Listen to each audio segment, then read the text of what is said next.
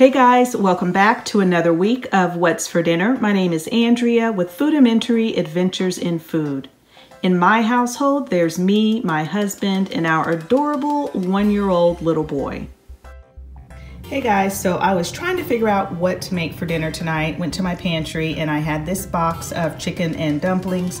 I've tried other things from this line, the Cajun Spoon, and I've liked everything that I have tried from them. It's really flavorful. So I have had their shrimp and corn bisque. I've also had their gumbo and it was really good. I've not tried this before, so let me flip it over and show you what you need. You need 2 pounds of chicken thighs, water, and a can of refrigerated biscuits. I'm gonna change it up a little bit. I like using bone-in chicken for stuff like this, so I have 2 really big leg quarters that I had in my freezer that I thawed out. So I am going to get the chicken ready and boil it up and season it up. And instead of using refrigerated biscuits, I am going to use Bisquick to make dumplings. I found a recipe online that sounded pretty good, so I am going to give it a try. And then this is what the dry mix looked like that was in the box. So I'm excited to give it a try. So I am going to get started, and then of course I'll bring you back and show you how everything turned out. Okay, so here are the chicken and dumplings, and it has a really good flavor. I did my Bisquick dumplings like I told you, and here they are. I've got to work on them. They did not turn out as light as I wanted them to turn out. But anyway, this is what we are having for dinner tonight, and we'll see you guys next time. Hey guys, so for dinner tonight, we are having Stromboli. This is something that I have made a lot on our channel, and I do have a video on how I make this, so I will make sure to link it in the description box. But it is really easy to make. It is refrigerated thin crust pizza dough, mozzarella, we've got some Italian sausage, cheese, some marinara, and spicy pepperonis. And we are just dipping it in marinara sauce. And then this is what is left of the Stromboli. So it's a really quick and easy meal, and Howard actually requested this tonight. So this is what we are having for dinner tonight, and we'll see you guys next time.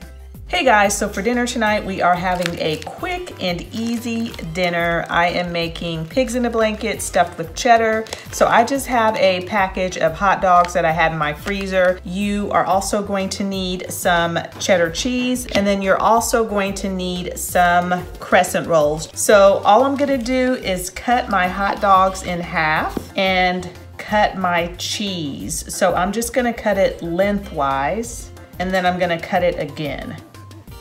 So now I'm just gonna take my knife and split my hot dog.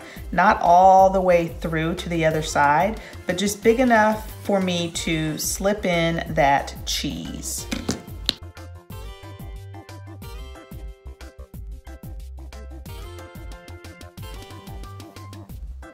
Okay, I've got my hot dogs all stuffed and ready to go. And of course, if you want, you could leave your hot dogs whole. It's totally up to you. I just like when the whole hot dog is wrapped up in the crescent roll. When you leave them their regular length, of course, they don't fit, but totally a personal preference, whatever you desire. All right, I've got my pigs in a blanket all wrapped up and ready to go. I've got my oven preheated to 350 degrees. I'm gonna pop these on a baking sheet and I will be back. Okay, so here is our dinner. I ended up baking the pigs in a blanket for about 20 minutes. And I made some steak fries in the air fryer, and these are the ones from Aldi. You guys, I can never get my French fries to turn out brown evenly all over. What am I doing wrong? I use the French fry setting on the air fryer, which is 400. I think it's 15 minutes, flipping it over halfway through.